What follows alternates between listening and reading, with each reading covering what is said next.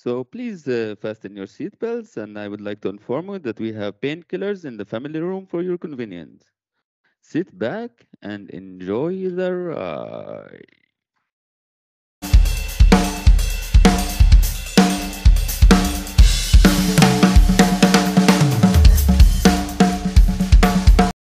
We start 100 years ago in Denmark. The story of a person called Ole Kirk Christensen. He was a very poor person, but he was doing fine. His father was a carpenter. He had a workshop doing furniture, selling furniture. And he started working with him. He got married, had 4 children, and he got over the workshop himself. And 4 kids got married, and then the workshop got fired, 1924. But don't worry, Ole is very innovative and doesn't give up. He repaired it. Things started going back again. Well, he went on to sell furniture. Then the Great Depression, and nobody wanted to buy furniture anymore. And if this wasn't enough, his wife died. So he was a single parent with 4 children, with no one to buy any furniture from him. So he took the leftovers from the wood and started making wooden toys for his kids. And later on, he started giving them, trading them for food, to put food on the table for Christmas. He really cared for the quality of these toys and started making name for himself. And soon he started selling these toys. There was this fad on yo-yo that he really managed to get on and make a lot of sales. He really cared for the quality, and instead of selling furniture, they pivoted to making wooden toys. So his kids started working with him, and he got some workers as well. So he managed to go through the Great Depression pretty nicely. This is one of his famous toys. It's a wooden duck. And there's a nice story about this. His elder son, who was working with him, came to him one day and said, "Daddy, I saved 10%. How? Instead of putting three vanish, I put only 2 layers of vanish. Like we do in Shutterfly." He didn't like that because he cared for quality and he was perfectionist. So he told him, "Go back to the delivery place, take all the boxes, come back to the workshop, open them, put the extra vanish, put them back, and do it alone without any help from any workers." So you see how Oli cared for the quality and also for teaching his son. He called the company Lego, as in play well in Danish. And things finally, after the Great Depression, started going really well. But then another fire broke, and the whole place got damaged again. But don't worry about Ole. He rebuilt it and started selling toys again. And things were starting going well again. But then the second war started, and everything went kaput. So he needed to pivot and think about what to do. Back then, plastic toys were considered as cheap. Only metal and wooden toys are good. He put all his savings into buying this plastic molding machine, which was an innovative new thing, and he used it to make plastic bricks because he said there is no system in games, and so the Lego bricks was born. A game that can be innovative for kids and they can use their imagination to build anything.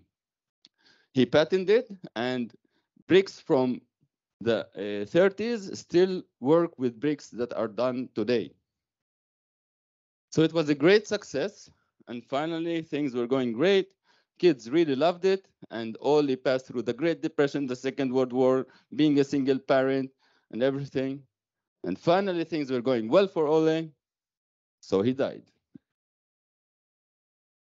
So the Second World War ended, and the world looked pretty different afterward. It was divided.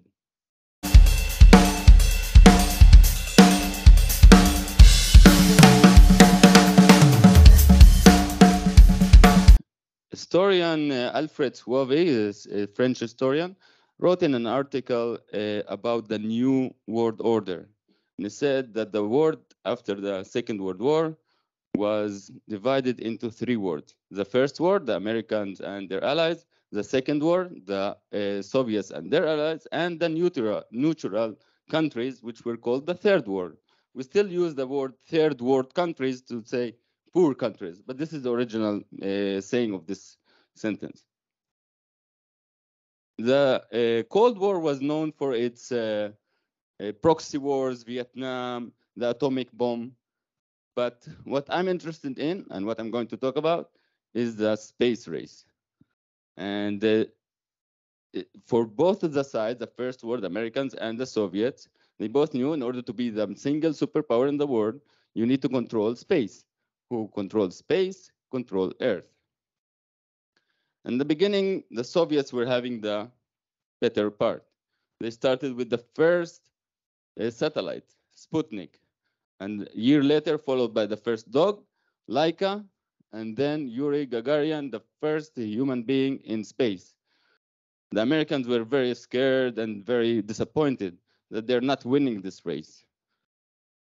Back then, President Kennedy decided that they must invest everything in order to win this race. Now, it wasn't easy because we're talking about the 50s. And he put his target as reaching the moon.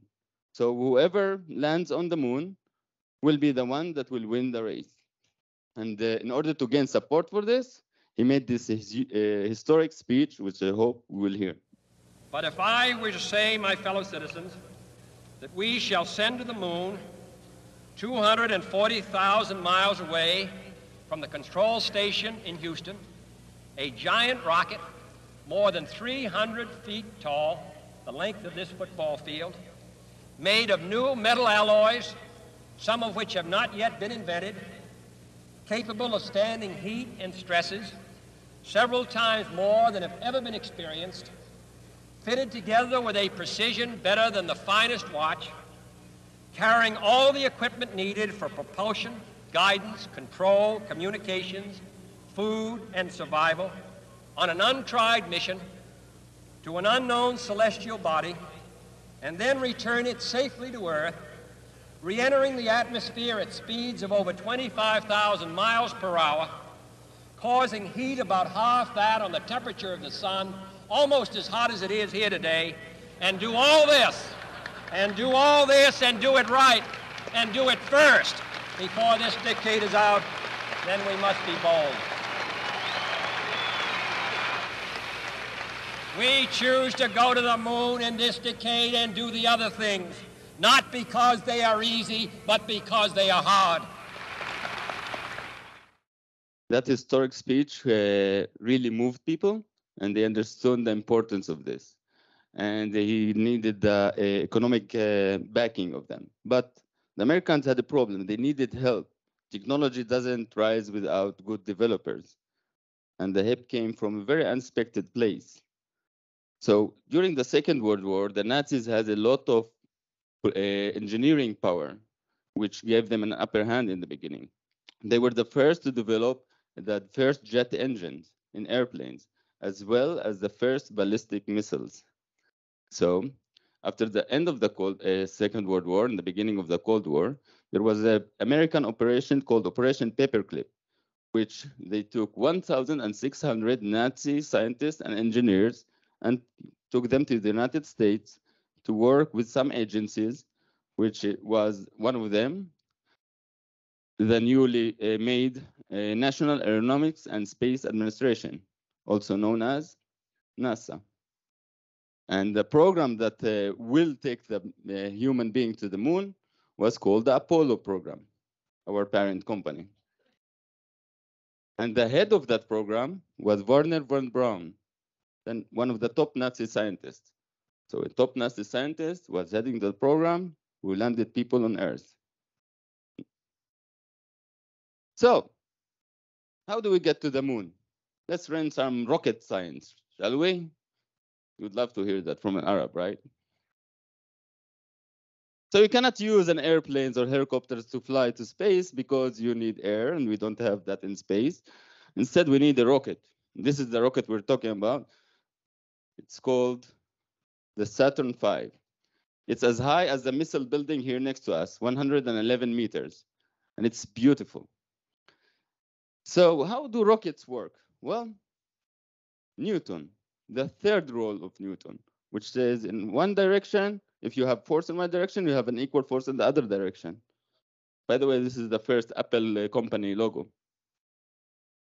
So let's create a rocket together.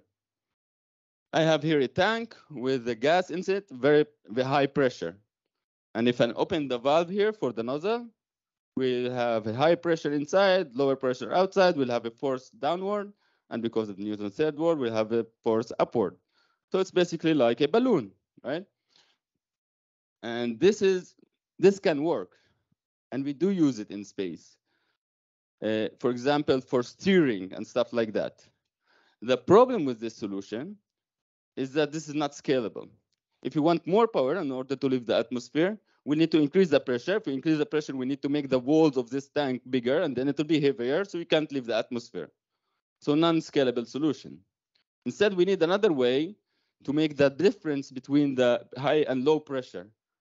So we can do it by using some heat. And heat we can do by chemical reaction, which is called fire. Firing, right? Yeah. So we create fire using fuel, like in cars. But a chemical reaction doesn't happen because of one material, it needs two materials. And in cars, we use two materials, the fuel that we buy and oxygen in the air. In space, there's no oxygen, so we need oxygen. So we need two materials in order to create rocket fuel. So we have the fuel and the oxidizer. Mixed together, they create the rocket fuel. So we can have them as a solid fuel. This is called solid rockets. And this is the most ancient kind of rockets, fireworks, right? And they are used in space. They're used as a support, you know? They're very good in, you just turn them on and they go. So it's very good for missiles, like the extra missiles by Israeli government. Or my favorite, ready? The Qassam missile from Hamas in Gaza. So wondering how do Hamas gets the fuel and the oxidizer? Israel won't let it, right? It's not fair. So, but they can do it from off-shelf products, sugar and potassium nitrate, which is fertilizers. You can mix them together, and you have the oxidizer and the fuel. Maybe you heard this name, nitrate, specifically aluminum nitrate. About 2 years ago in Lebanon, in Beirut, in the port, nitrate, aluminum nitrate, and sugar with the heat created that explosion. This is how you create rockets. Okay, so this kind of rocket, the solid fuel rocket, also exists on this rocket as well. Here it is in the very top. As you can see, this is the escape launch system, and it's a solid fuel rocket. And it has the advantages of being turned on, and it goes very quickly. The problem with solid state rockets is that you cannot control it. You cannot control the difference in power, and you cannot steer. So we need different kind of rockets in order to make this work. Instead of using solid fuels, we'll use liquid ones. So we have two tanks now instead of one everything mixed, one for the oxidizer and one for the fuel itself. So how do we mix them together? We have pipes running from the oxidizer and one from the fuel to the nozzle here. And we need a way to suck these materials inside the nozzle. So we can do it by either pressuring the tanks or by using pumps. But we need a way to make the pumps work, right? We can use electricity, batteries, or we can use the already existing fuel inside the rocket and put it in a turbine, and we light them up. So we have a smaller rocket inside the big rocket, and we light them up. They will turn the turbine, and in turn, the turbine itself will turn the pumps. Very simple. So you have a small rocket inside the big rocket, turning the pumps that sucks the fuel, that put it in the nozzle, and then it turns on and have the force downward. And this engine is called the F1 engine. It's the biggest ever and will ever be engine in a rocket, and it's beautiful. You see, this is the nozzle itself, so all the heat comes here. It's very, very hot. It can easily, how do you say, the metal, it will melt the metal, of course. So How do we prevent melting metals? What they did is have the pipes of the fuel that I told you about go around this nozzle in order to cool down the heat. And remember when I told you there's a small rocket inside the big rocket? Well, that rocket extracts gas, like in the car, in the exhaust. That smoke also comes here and is inputted to the rocket itself in order to also cool down the nozzle. And Saturn V had 5 of those huge rockets. That's why it's the biggest rocket and most powerful rocket ever been and ever will be, because it's not as efficient as possible. This is how the nozzle looks like from the inside. You can see here this all holes. This is where the two materials get pumped and they mix together as fast as possible. This is like shower head, basically. And this is how it looks like in action. And you can see here the black smoke. And this black smoke is of the small rocket inside the big rocket that creates this exhaust smoke. And because the fuel gets burned up so quickly in just terms of minutes, so when the tanks are empty, you want to get rid of this extra not useful waste. So you have stages in rockets.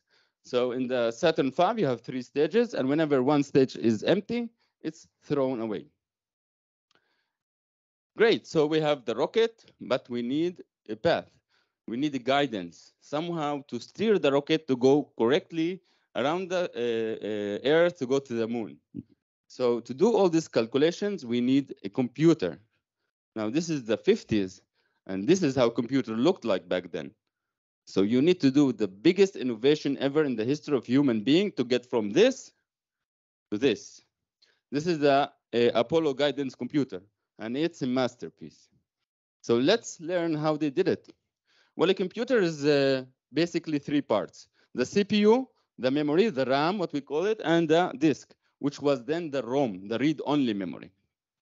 So let's see how they did it. So for the CPU, back then, all the electrical currents used bulbs, vacuum tubes. Back then, it was a new invention, the invention of the transistor, right? So transistor basically is 2 wires, and the third wire, if it's on, it's a closed circuit. If it's off, it's not. And using that transistor, you can create anything. So they used 5,000 NOR gates in order to create the ALU unit, and this is the logic model of the computer, and it was very pioneering back then. Next up, the memory. Memory like this didn't exist back then, so we use something else. We have something called a core rope memory.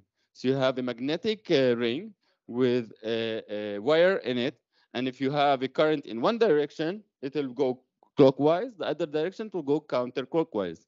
Clockwise means 1, counterclockwise means 0. And you can have them in a grid, and in that grid you put a lot of them, and you can change them by X and Y, and voila, you have a memory. This is how it looks like. So every one of them is a bit. You can actually see the bits here. And look at this beautiful photo. This is an 8 gigabyte SD card today, and behind it, an 8 bits. You can see 8 bits here, and on top of it, an 8 gigabyte. And this sheet of memory was sandwiched together as if shawarma laffa, and then put inside the memory module of the Apollo computer. So that's of the memory. What about the disk? The disk, you need much more space, and you don't have to write to it, so you can do some other things. Again, we take that same ring, and if the wire goes through it, it's 1. If it goes around it, it's 0. So you can use the same ring with many, many, many wires, as much as you can fit. And you end up with something like this. And if you want to see how they put them together, it's like this. So it's like a sewing. And they called it the LOL memory, not laughing out loud, but little old ladies. And the reason is because women did it. So here you see women, and what they're doing is they're wiring the code. So they had the software, which I'll talk about in a second. And this woman, what they're actually doing is hard coding the software into hardware, exactly like the Android team here in Shutterfly. So you can see the full computer being built. It's 32 kilograms, 55 watts. And you can see how many words it has. So only 2,000 integers, right? It could hold in the memory. So imagine what they could do with so much little memory. Imagine what we can do with the huge memory we have today. Anyway, that was the hardware. The software was partly done by Margaret Hamilton. And you can see her here working. And this is the source code of the Apollo launch mission. You see they were used to print them. And if you open the book, it will be an open source. The code itself is pretty interesting. It's in assembly, and they have some weird comments there. You see, like, this is temporary, I hope. This reminds me of the comments we have from 2016. Fix this tomorrow. The code is available on GitHub if you'd like to see all the funny comments, and it already have some pull requests. Too late for that, I guess. So we have the hardware, we have the software, we have the rocket, we have the three beautiful astronauts, Neil Armstrong, Buzz Aldrin, and Michael Collins, and we're ready. So I prepared for you a beautiful movie because this is, in my opinion, not just a journey. This is the human masterpiece.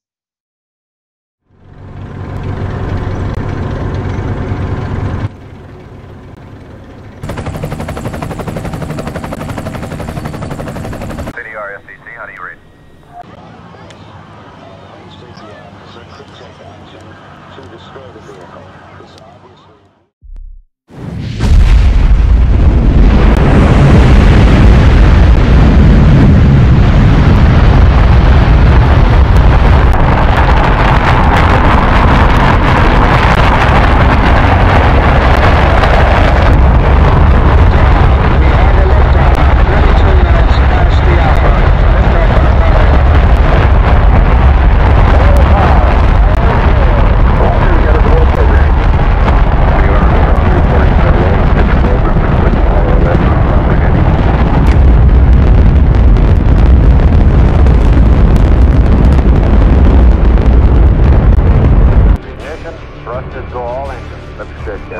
Outboard engine cut off.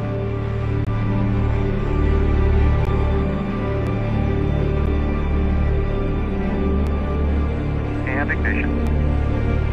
Mission confirmed. Thrust is go, 11. And we have a good third stage now. Velocity 23,128 feet per second.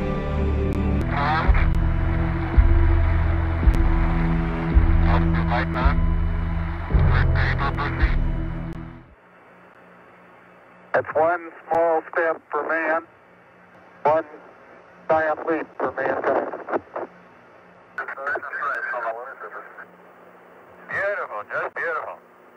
Curled up on the floor, over. Roger. On the ascent burn, which will place Eagle back into lunar orbit, and following that, the rendezvous sequence completed.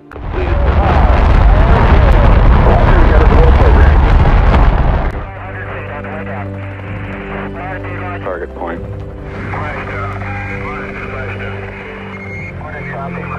That was Mike Collins reporting the crew was excellent.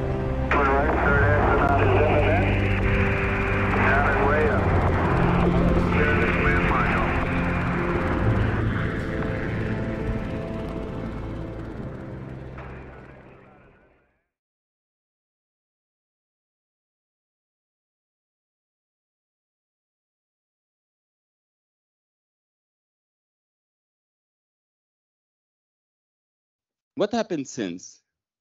The Cold War ended with the fall of the Soviet Union, and with it ended the space race. The Apollo missions continued for 6 total missions, and until Apollo 17, they managed to even get a vehicle up there to explore the moon in full. All the rocks were brought to Earth, and now they're in the labs, and people are still doing science for using them till this day. We know a lot about the moon just from these explorations.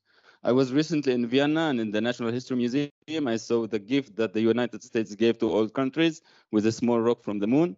as well as some of the orange glass that was found there that showed that there wasn't a volcanic activity a long time ago on the moon. So it's pretty cool stuff. YouTubers managed to get hold of this computer. They restored it and managed to simulate landing of the moon using it again. It was really beautiful to see. The NASA space program ended the Apollo program, and instead there was a space shuttle, which was also later ended, and the future is private. So a lot of companies like SpaceX and others are now competing to get us to the moon maybe in a couple of years and with eyes to Mars. And the Lego, well, Ole died and his son took over, and then his son died and his kid took over. This is his grandkid today, and Lego is one of the biggest toy companies in the world doing only one product, and it's very, very successful. Lego fans like myself have grown up, maybe not me, but yeah, and they created some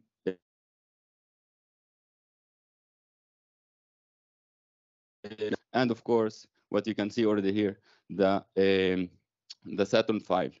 It's a beautiful thing. I played it with my kids, and my kids really love it. Nino, what is this? Rocket. Where does it go? I'm in the moon. To the moon. Yeah, like. So this is my youngest. He's 2 years old. He loves space and science and exploration just because of this toy. And his name is Neil. So my point is, I know like everything I talked about here today, I learned because I bought this and played with it. I didn't know any of it before. And it was just a really good experience. So I know you think like this is toys and toys are for kids and you're grown up, you have important stuff like having meetings where you set up another meetings with 8 people only. But my advice to you is this: play, enjoy, and you'll be amazed what you will learn. Thank you.